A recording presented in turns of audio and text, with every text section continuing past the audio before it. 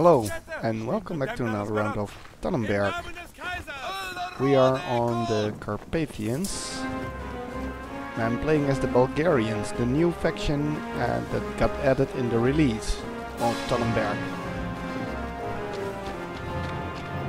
I'm a Grenadier, so I have a rifle, a pistol and a bunch of grenades.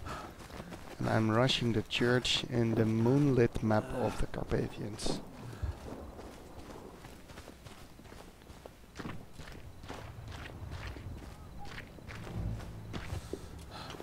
Yeah, this is still something that they need to work on, because it's stupid that you can't enter the church immediately.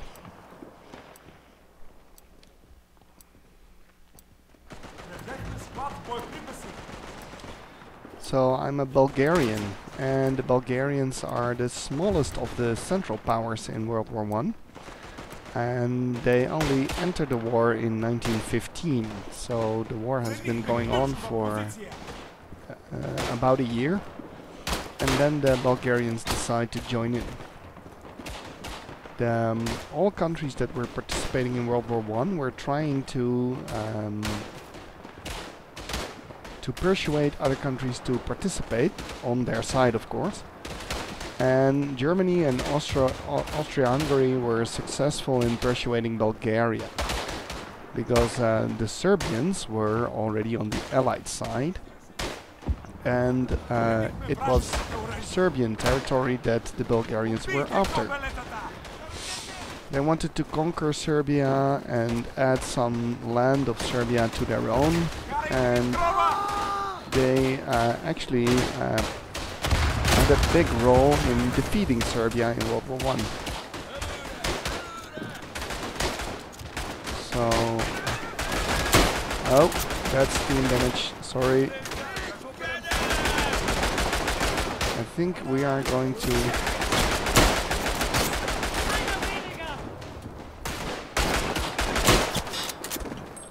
That's a Romanian dying, and another one. And another one. Shit. And I got stabbed, or meleeed at least.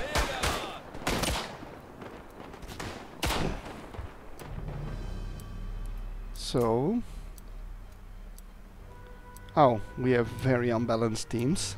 So I have to wait extra time. It's an unbalanced penalty. 5 players need to switch to the Entente powers. Yeah, but I want to make a video about the Bulgarians.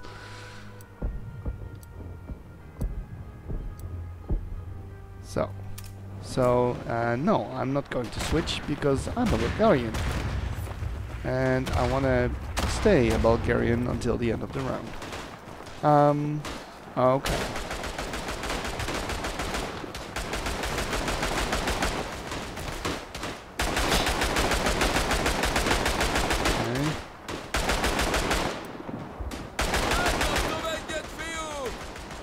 No, I'm not gonna switch.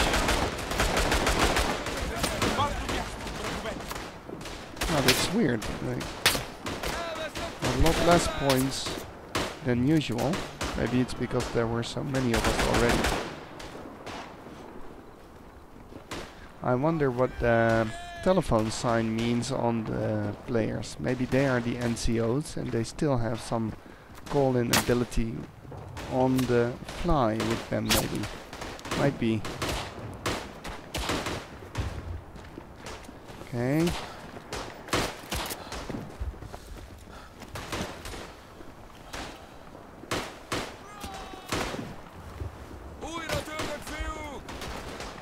I really like the fact that you can play the same map in different settings, because night and day is sometimes it's a huge difference. Also snow, sun, fog. It's also a big difference. Maps sometimes look totally different.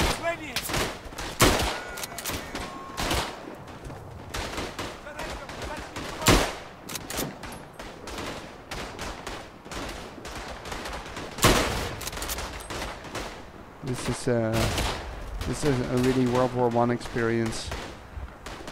Soldiers coming over the top. It feels a bit like Verdun, you know. because I'm in a trench as well.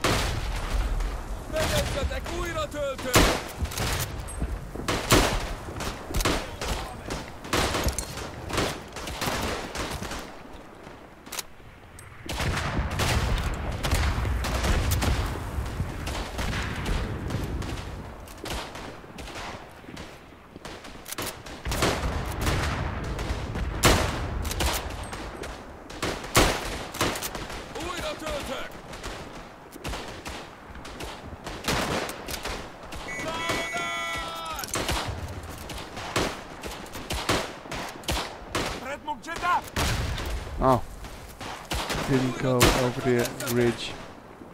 That's sad. Let's see if I can survive running around this area here.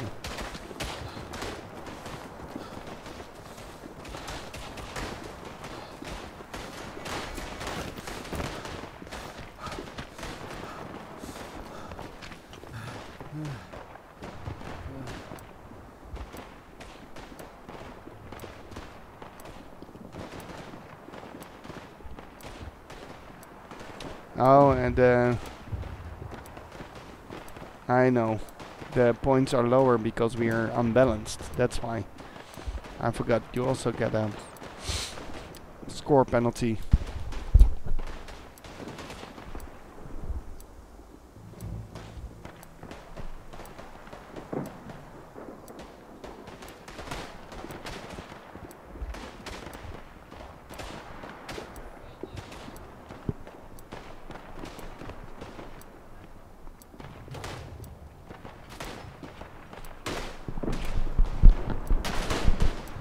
Okay.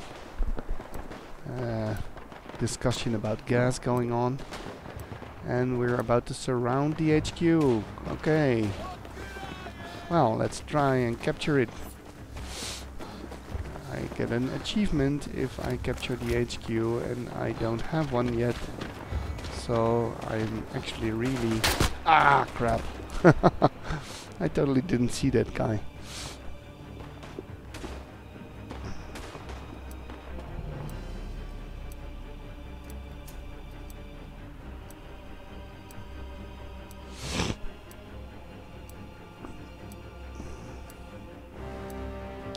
You have to be really fast because the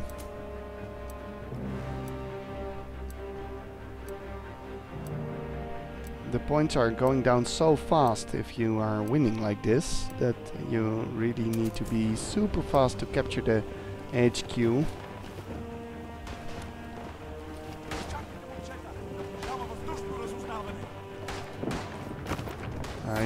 I hear some language that I don't understand, so I assume that it's Bulgarian. But of course I'm not sure, because like I said, I don't understand.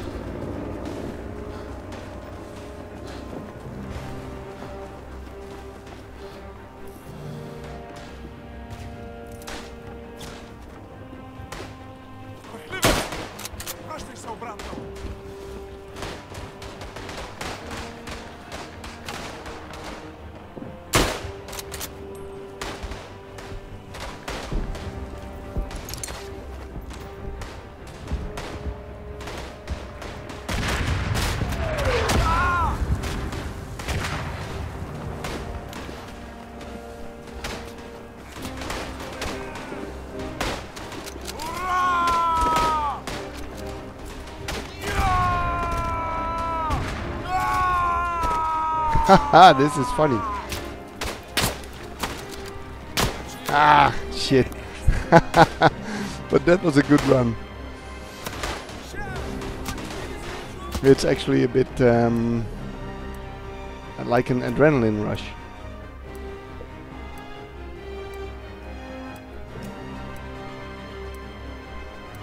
Waiting? Wow, that's a real long wait. Yeah, it will be over by the time I respawn. Yeah, this is why it's really hard to to capture the headquarters. Well, we won.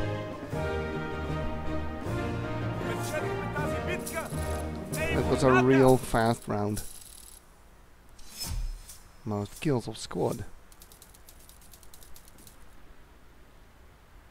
Well, that's nice.